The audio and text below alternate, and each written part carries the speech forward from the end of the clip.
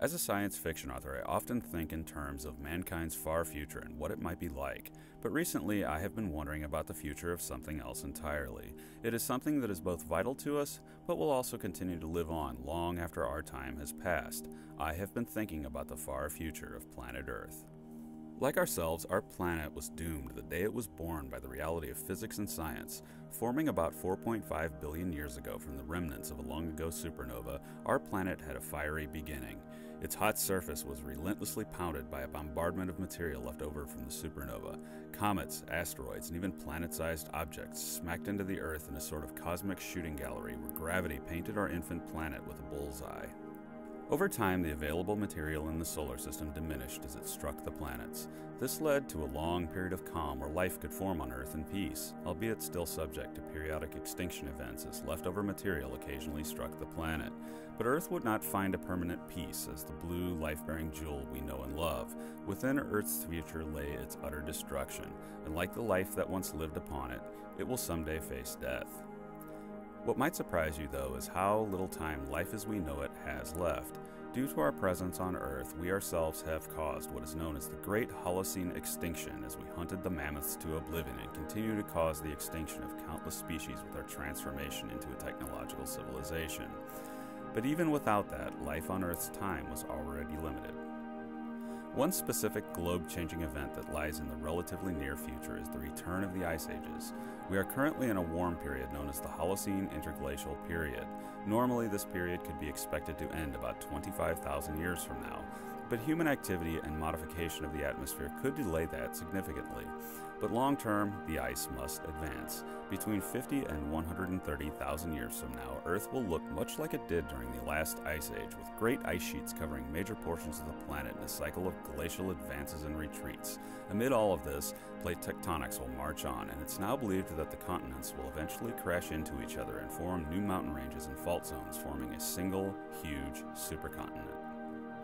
Another effect that Earth will see is that the length of the day will increase by about an hour and a half over the next 250 million years.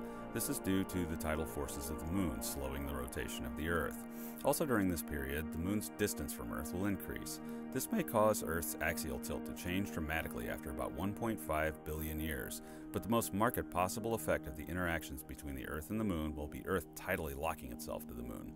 If that happens, which it isn't clear that it will, only one half of the Earth will ever see the Moon, much the same as the Moon only shows us one face because it is already tidally locked with Earth. But the Moon is not Earth's biggest problem. Earth's destiny is forever linked to the Sun. It formed with the Sun, and it will die by the hands of the Sun. Like the god Kronos devouring his children, the Sun will someday change, and where it was once the giver of life and the engine that powered planet Earth, it will also destroy it. But like its birth and evolution into a life-bearing planet, Earth's end will be slow and arduous. While Earth officially has billions of years to live, and the Sun even more, the conditions on this planet will begin to naturally deteriorate in as few as 600 million years as the Sun's luminosity grows as it ages. The effect of this will be staggering. As the solar radiation reaching us increases, we will see a decrease in the levels of carbon dioxide in our atmosphere, despite the current worries over the amounts we have now. This will be due to a higher rate of weathering in silicate minerals that will eventually cause the levels of CO2 to drop below what trees need to photosynthesize. While not all plant life will die and some trees may well adapt, the world as we know it will change, and the long-term trend will be for plant life to go extinct. This in turn will cause the extinction of most animal life on Earth. Our Mother Earth will grow very hostile towards us in the end. Going forward in time to about 1 billion years from now, the Sun's luminosity will then be great enough to evaporate the oceans. Earth's water will exist in the atmosphere alone and cause a runaway greenhouse effect.